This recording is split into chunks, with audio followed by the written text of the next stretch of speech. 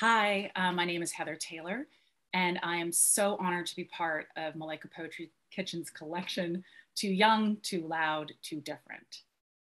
I first kind of stumbled upon Malika's Poetry Kitchen as a youngster coming to London for the first time. I from Canada, from actually the prairies of Canada, and I found that poetry gave me a home, and Malika's Poetry Kitchen became my family. And so now I live in New York. That's why I'm not in my kitchen, but kind of outside of it because it is extremely small. So this poem that was in the collection is called On the Wall. And for me, it's about how those really big moments in your life actually seem pretty small and they're never coming to you in a kind of spectacular way. They almost subtly just kind of enter your life and change it forever. So this is On the Wall.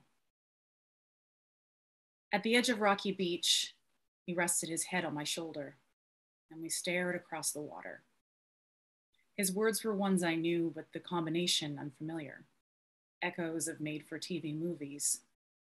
They came back to me, my sick day afternoons, sunk into the couch staring, except he didn't look as pale or heroic as the leading man.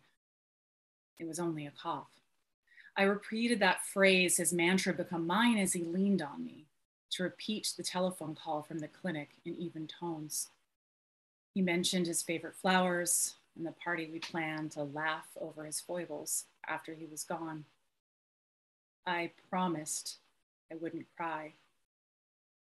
And he said nothing as he squeezed my hand.